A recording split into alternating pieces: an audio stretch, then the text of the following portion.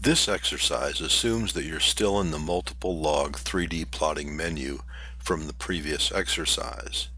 If not, please select the Borehole Manager, Strip Logs, Three-Dimensional, Multiple Logs option.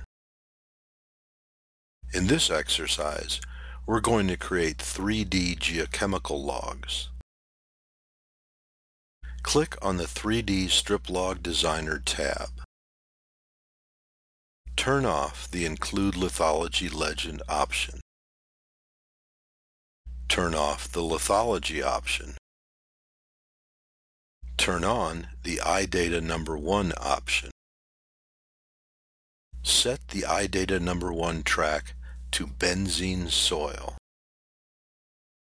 Click the Scaling Options button. Select the Automatic option from the Scaling Options menu.